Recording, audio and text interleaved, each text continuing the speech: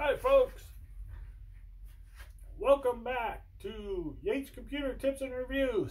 So for this video, I've been wanting to get back to hardware. I've done a bunch of security. Those will be getting posted. Did a video on my first computer to parts. So from there, I have a few parts I wanted to go through.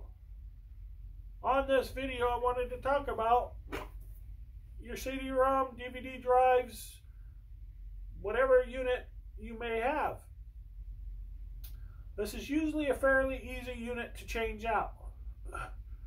You can check out the breakdown video so you can see how it was mounted in this unit, how it comes out. Usually there's just a couple screws on the side. It'll pull forward once you disconnect the cables. There's no locking mechanism or anything in this model. Depending on what kind of computer you have, some of them might slide back. Some of them nowadays have a little clip unit where they clip down. They're not this style. They are the laptop style. I know I have one here. Let me show you. I know I got. But it's the laptop style, the thinner drives. Those are becoming more and more in the newer systems. Just have to look at them, see how they're mounted. They're mounted differently than these. Every make, every model, they're different. So you really want to look at those to see how they are. Most of them, there's a little clip. Some slide forward, some slide back, depending on how it is. You have your USB style. These are important because this is part of security also. On the last video I just did on security, talks about what kind of drive is really important, because this is your physical security to your data. Who can copy? Who can do what with this device? There was a lot of businesses that may not care who can copy, who can back up data, who can do what. Server-wise too. A lot of servers, if you buy the thinner models, do not have a CD-ROM or a DVD drive. You need the external to put in your OS, to put in whatever you need to do. Because you can't download the OS to a server because you need an OS to download. I know it's kind of silly to bring that up because I know most IT professionals know that. But for the home users, well, that's an important factor. Maybe you have a laptop. A lot of laptops nowadays don't have CD-ROMs. They cut them out to make them thinner, have more room for other things, and mainly for battery space and other things. That's why I have this, was actually for my laptop. So when I do have to install software that comes on a CD-ROM, I have it. But I'm not doing anything on there that I need that for on a daily basis. I'm not watching Blu-rays on it. I'm not watching DVDs on it. I'm not doing any of that type of stuff on that laptop. So I don't need that drive. So it made sense to do this. Not to mention I got a good price on it. So it worked out perfectly for me. These are some of the factors you might want to look at. Especially when you're buying your hardware. You're buying a new computer. Is what is actually in that computer. To look at the specs, to know. One of the things you may want to do is say you are upgrading computers in accounting. You have a policy, procedures, and an understanding, and a best practice of accounting should not have any kind of a burner unit. You know what kind of system you have in your accounting. If accounting already has a DVD-ROM or some other device that's not a burner, that's approved, that's okay for you to have, you buy those computers. If the other units are coming out, might be repurposed somewhere else, might need that burner, you can swap that unit from one computer to the other. I know a lot of people will be like, oh, but your warranty, your warranty. What's the truthfulness of you actually ever using your warranty? You know, there's a whole bunch of stuff going on about right to repair and all of this stuff. Worst thing's worse, if it burns out and it's under warranty, put the other drive back in, send it back. But I really haven't had that problem. Only problem I've ever had where I've had to use a warranty is I came in, tried to load the OS, trying to get it configured, and it crashed. It wouldn't work. The power's down. It does all kinds of weird stuff at the time of you installing and setting up on it. That got sent back. Once you get installed and you get all this stuff ready, get your user accounts in there, you get it locked down, get it secure, get all the data points in there, all the server access, everything you need to do on your domain, you know, local users, whatever you got to do, that unit is still running and you properly maintenance it and take care of it, odds are you're not going to use that warranty. I know some businesses are really, really strict on warranty. Like, oh, I bought this and it's got a 10-year warranty. Nobody can touch it. Nobody can do anything. If you're that way in a business or on a home user, then make sure you buy what you actually need. That is my recommendation. Because what the manufacturers are going to charge you for what you need is going to be probably much, much more than if you went out and just bought what you needed and put in. This is something I've been doing for a long, long time, doing simple things like that. That's used to be how I used to help people, is they would call me. I need to upgrade my video card. I need to do this. I need to do that. I want to put more memory in. I want to see, can I get faster memory? Can I do this? Can I do that? So this is where all of my past history was doing parts, doing repairs, troubleshooting.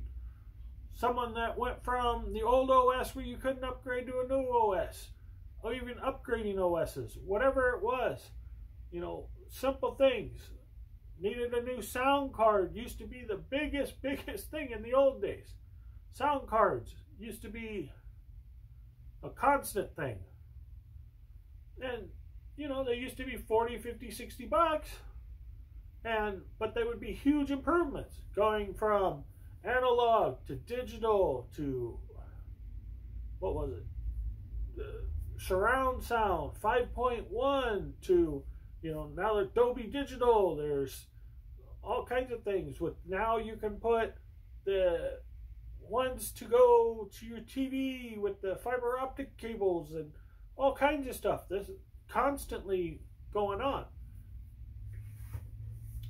That's one of the factors I wanted to bring up too, is your sound.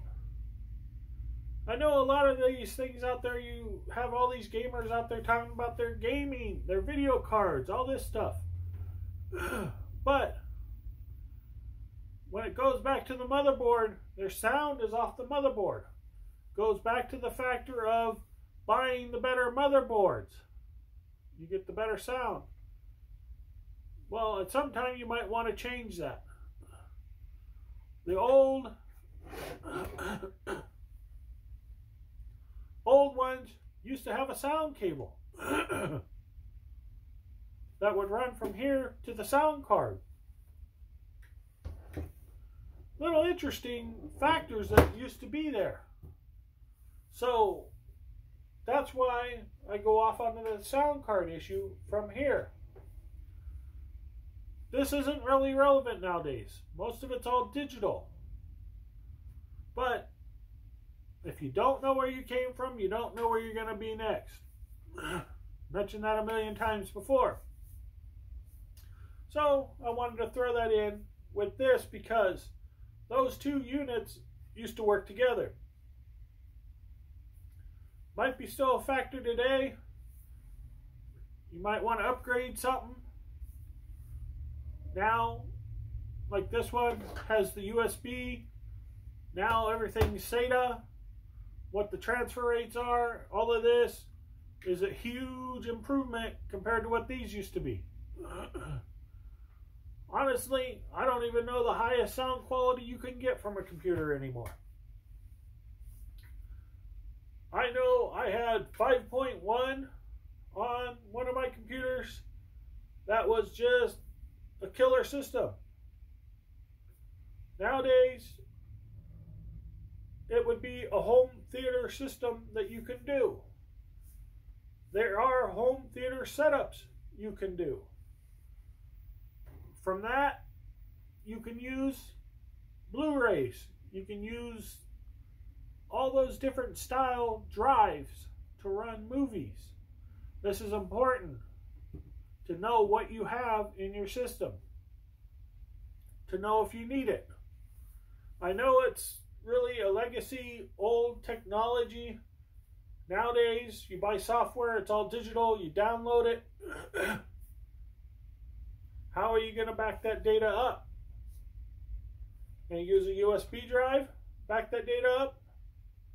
Well, one of the factors with USB drives is it can always be rewritten and overridden and erased. CD-ROMs, once you write to them, you close them out, that data is secure on that unless you actually damage the disk. It can't be taken off. That's one of the major factors of backing up to a CD. I know it's legacy. I know it's old. I know a lot of people are going to be out there like, oh, why are you talking about that? Because it's an important factor. For home users especially. You know, you can't have 500 USBs laying around and know which ones are which. You might have mistakes and errors. You might delete something that you might actually need. You know, these are things that I wanted to press with this set of videos. So, now that I'm going to get back into hardware videos, I hope I can get more people subscribing, watching. Tell everybody all out there that I'm out here. Mention, I'll have little short things on TikTok. So, I hope this explains the CD-ROM, DVD drives, all of that type of stuff a little bit. I know it's legacy, like I keep saying, but I think it's important people still know this, because even though it's considered a legacy, ancient, they still make the product.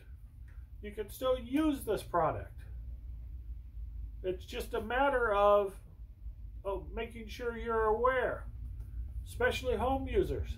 You might not have this on your unit, but it's always something you can plug in, put with your data backup. I mean, truthfully, how much are you going to use your data backup? Hopefully never. But when that day comes, you're going to be happy it's there when you do need it. Could be the same factor with this. You don't know. 40, 50 bucks, whatever these things are nowadays, might help you out a lot. Especially if you watch my security videos. And you read and you watch all of that, and you read and study and do your homework on your data, keeping your data safe. This might be a factor you might consider adopting. So, I'm going to wrap this up. Wanted to point out that factor because I know it's not something that I ever really hear. A lot of people, they're in their computers, but now technology's kind of moved to a point where I have to address this USB version. I know for IT professionals, most of them have the USB version due to servers. Well, the server world is different than the home world, but the home world is getting to a point where they don't have these anymore. So, wanted to press this because if you're not in the industry, you're not very aware of these. You don't understand it, this is my video to tell you about it and to tell you do your homework if you're interested. Look them up. Figure out what you might want. Might want something complex, you might want something simple. There's a whole variable there. It's not one make, one model. Other thing is they still make USB floppy drives. Just to throw it out there. Another legacy, but I don't think anybody needs it or wants it, but wanted to pitch that out there. So, as a home user, I hope you're aware of that. Business users, I'm sure they're aware of it. If not, they are now. So, alrighty, I'm going to wrap this one up. Thank you.